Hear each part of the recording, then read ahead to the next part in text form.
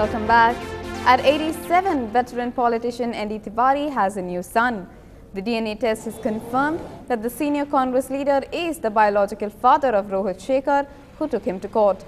The results of the DNA test were presented to the Delhi High Court. 32-year-old Mr. Shekhar dragged Tiwari to court 5 years ago. The politician has tried repeatedly to have the case dismissed. His lawyers argue that a DNA test would amount to an invasion of his privacy, but the court had dismissed those arguments. ये तो आपने देखा है कि उन लोगों ने कैसे सारी प्रक्रिया को तोड़ मोड़ के और उसका पूरा दुरुपयोग किया और हमें यातना देने के लिए और परेशान करने के लिए। अब आगे जब ये साबित हो गया कि आप ही उनके पुत्र हैं, क्या आप बाकी के जो अधिकार हैं उनके लिए लड़ाई लड़ेंगे? कानूनी जितने अधिकार बनेंगे, मैं लड़ाई नहीं लड़ूंगा। मैं याचिका डालूंगा, जो करना है वो आदरणीय कोर्ट करेगा। हमारी स्थिति जो है समाज के सामने स्पष्ट हुई है कि जो कुछ हम कह रहे थे वो सत्य, कह रहे थे और आज जो विजय है वो सत्य की हुई है। मेरी व्यक्तिगत विजय नहीं है, सत्य की विजय है, क्योंकि मैंने सत्य के रास्ते को अपनाया। और मैं कहूंगी कि हमारे ऐसे रेडिकल जजमेंट्स आए और नयनदर तिवारी जैसे ढीठ व्यक्ति को, जिसने कोई कसर नहीं छोड़ी लंबित करने में प्रक्रिया को, उसको भी अंत में बाध्य होना पड़ा। In a tragic incident in Uttar Pradesh, 6 children died after their school roof collapsed. The incident took place in Jalilpur area of Bijnor district. Classes were underway in the 5th standard when the roof collapsed at a private school. District Magistrate Sarika Mohan said that 25 children were in the classroom when the tragedy took place. यहाँ private aided school Jalilpur block में चल रहा था, उसमें अभी बताया गया है कि 1-2 साल पहले ही एक ऊपर स्टोरी ऐड की गई थी स्कूल में और ऊपर की छत गिरने से जो नीचे कमरा था उसके ऊपर गिरी है, उससे करीब 25 बच्चे जो बैठे थे वो नीचे दब गए थे। अभी रेस्क्यू का काम चल रहा है, लगभग पूरा हो गया है, लेकिन अभी मलबा छाना जा रहा है अगर कोई बच्चा अवशेष रह गया हो। After a 4-foot statue of Mayawati was vandalized in Lucknow, Chief Minister Akhilesh Yadav has ordered his government departments to find another statue of his political rival and install it at the same location. The statue was set up by Mayawati during her term as Chief Minister, and her party BSP is anything but happy. The party has accused the Akhilesh government of orchestrating the attack on the statue.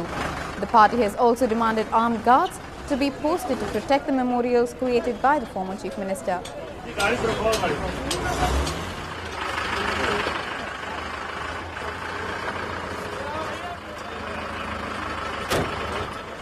हमने ये भी माननीय राज्यपाल जी को ज्ञापन में लिखा है कि सभी जो भी इस गलत कृत्य में शामिल थे उन सभी को तत्काल गिरफ्तार किया जाए और प्रदेश में पूरी तरीके से कानून व्यवस्था ध्वस्त है, जंगल राज कायम है, कहीं भी कोई सुरक्षित नहीं है। इसलिए हमने महामहिम राज्यपाल जी से ये भी अनुरोध किया है कि वो राष्ट्रपति शासन के लिए अपनी सिफारिश केंद्र को भेजें।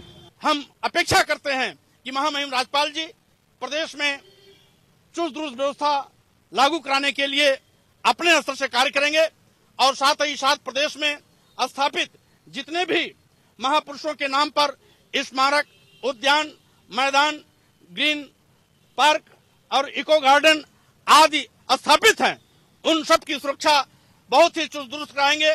जो उसमें कटौती की गई सुरक्षा में उसको पर्याप्त सुरक्षा बल मुहैया कराएंगे। On to presidential news now. Prime Minister Manmohan Singh called on President Pranab Mukherjee today for their first meeting since the latter took office on Wednesday. Dr. Singh drove down to Rashtrapati Bhavan for the meeting with Mukherjee, which officials described as a courtesy call. And the president has confirmed that he will travel to Patna after the 15th of August. Bihar Chief Minister Nitish Kumar announced that a formal invite was sent to Pranab, who accepted it. The new president will help inaugurate the agricultural road map chalked out by the Chief Minister. The plan is to double food production through a new green revolution. 24 departments, which include agriculture, irrigation, dairy, will collectively spend 1.5 lakh crores in the next 5 years. Ahead of the Himachal Pradesh Assembly elections, former Union Minister and Congress leader Veerbhadra Singh has resigned from all key party posts. He sent his resignation to Congress President Sonia Gandhi yesterday but it has not yet been accepted. Mr. Singh is apparently upset as he was not consulted before naming Sheila Dikshit as the head of the screening committee for candidates. Veerbhadra also backed out of a Himachal Congress meet in Shimla today.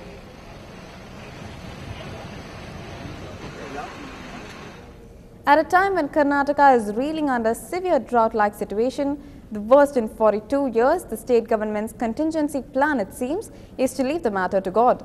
34,000 temples across Karnataka performed special ceremonies to appease the rain gods. This after the Endowments Ministry of the Karnataka government ordered that each temple may spend 5,000 rupees for these prayers. The entire cost of this exercise has cost the exchequer 17 crore rupees.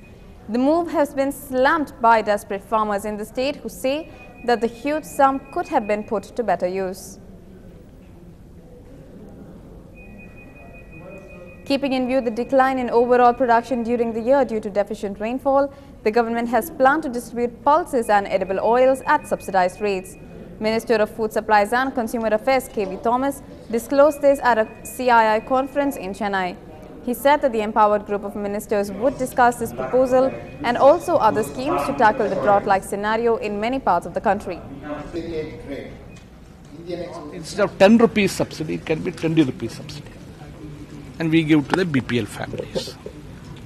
There is BPL families. Another scheme is supplying edible oil with a subsidy of 15 rupees per kilogram. And that scheme will continue. We'll have the same production as it was in the last year of food grains and sugar. But the areas of production of pulses, oil seeds, will have an impact on this. We have some schemes already existing which will make available pulses and edible oil to the people at a comfortable price. Moving on, Psycho Stapleton, the Briton who shot dead 23-year-old Indian student Anuj Budve in an unprovoked attack on the 26th of December 2011, was given a life term after being held guilty of murder. The UK court has said that a parole for Karen Stapleton will be allowed only after 30 years. Anuj's father Subhash Budve said that he was satisfied with the court's verdict. The trial, which lasted a little over 1 month, was attended by Budve's parents who had arrived from Pune. Staying with international news, Indian and Indonesian foreign ministers pressed for the need to have a code of conduct to patch up an internal rift within the Asian group over territorial disputes in the South China Sea. Indonesia's foreign minister Martin Natalegawa held bilateral talks with his Indian counterpart S.M. Krishna in New Delhi and expressed serious concerns over the matter. Natalegawa said that the implementation of the code of conduct would lead to the prevalence of peace in the region. The South China Sea has become Asia's biggest potential military flashpoint.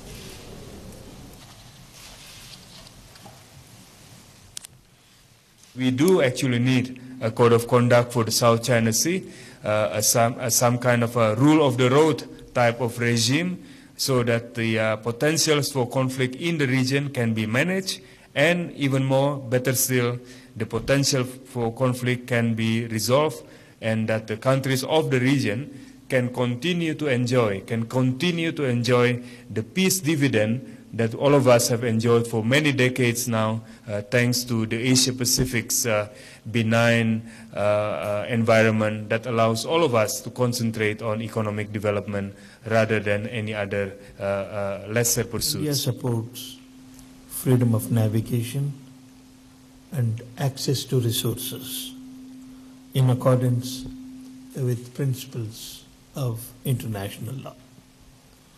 It is our earnest desire that these principles should be respected by all.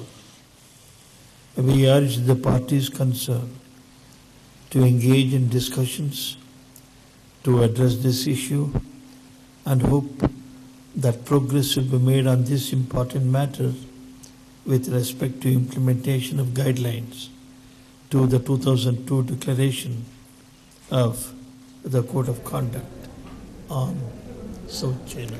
It's another short break for now, but we'll be right back soon.